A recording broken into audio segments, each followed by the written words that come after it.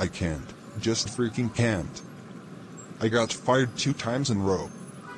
First place being Burger King, and now Swenson's.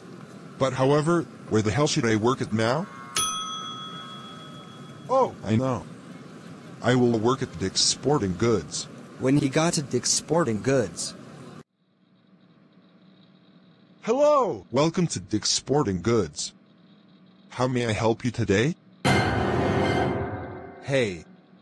You were the same guy from episode 1. But anyways, I would like to buy these Under Armour baseball spikes. I have to start summer baseball practice soon. Oh my.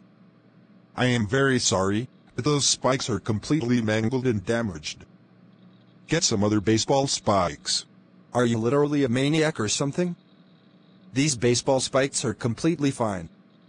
There ain't no damage on these freaking spikes. Get another pair, or leave the store. You know what? I've had it with you. I am going to play it against sports instead. If I ever see you again, I will punch you straight in the nose. Good. Now get out of here or else I am getting security. I hope you get beaten by a fastball. Hello, and welcome to Dick's Sporting Goods. How may I help you today? Yes, I would like these new and shiny track spikes for my son named Gordon. He is on the local track and field team here in Patagonia, and his old spikes are a little too small for him. Oof. I don't know, lady, but I think those spikes have mud and dirt in them. Go get another pair of spikes. Are you completely out of your mind? These spikes are completely new and shiny. Go back to freaking shoe school, you idiot. Buy some other spikes, or get the freak out of here. Okay, that's it. I am going to finish line instead. I hate you so much, you stupid zombie. Yeah! Leave the store now, or I am calling the cops, you dingbat.